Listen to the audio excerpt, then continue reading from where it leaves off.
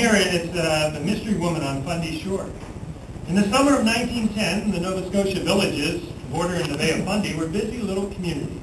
Shipyards were in operation, and a forest of tall masts towered above the wharves where vessels were tied, taking on or unloading passengers and freight.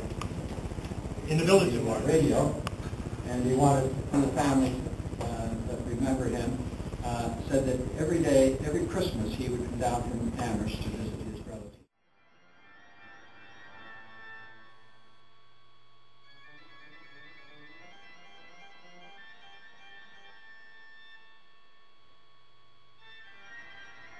If it goes like this, it turns around, and that means it goes to this magnetic field pulling it. But if our compass is moving really, like, that's what mine was doing.